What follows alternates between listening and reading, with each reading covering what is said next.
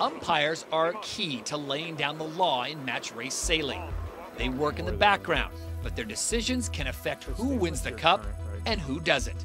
For this regatta, umpiring has been revolutionized. The on-water umpires blast around at 60 knots, and key decisions are made on land in a digital umpire booth. Clear, just clear. Clear, clear, clear.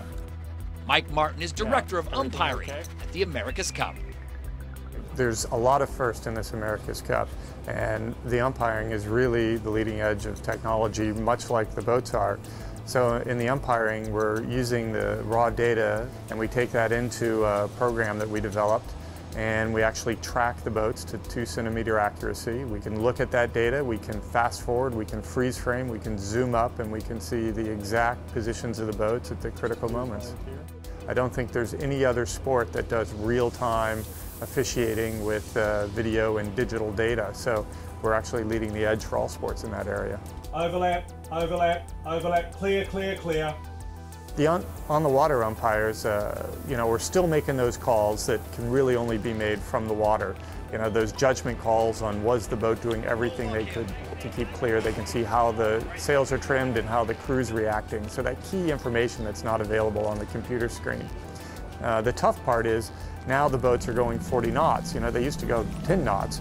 So we've had to really make big steps up in the performance of the umpire ribs to be able to keep up with the boats. And we actually have a military boat that does 60 knots. It's a 43-foot twin turbo diesel, 1,200 horsepower racing machine, really. Clear, overlap, overlap, overlap, overlap. Gun, clear. Pre-start is the most exciting part of the whole race.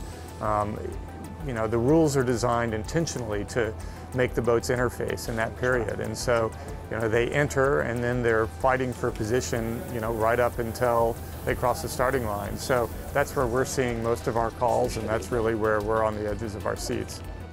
From a sailing point of view, it makes the penalties completely immediate. Recently, I think it's been tweaked, and more often than not, it's pretty spot on. I think the umpiring system works really well.